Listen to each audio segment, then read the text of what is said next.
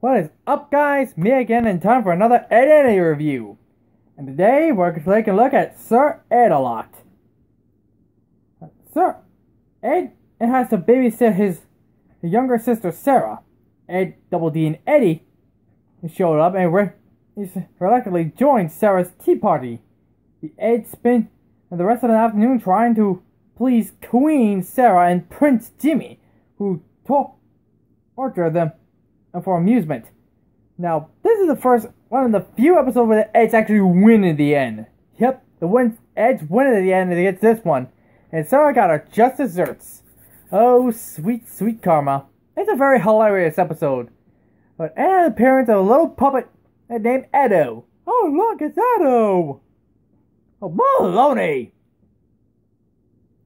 Next is, another episode is Pain and to Grow and Ed.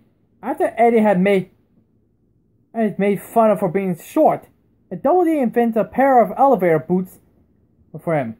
Eddie enjoys himself until the Kanker sisters ruin everything. I definitely remember this episode.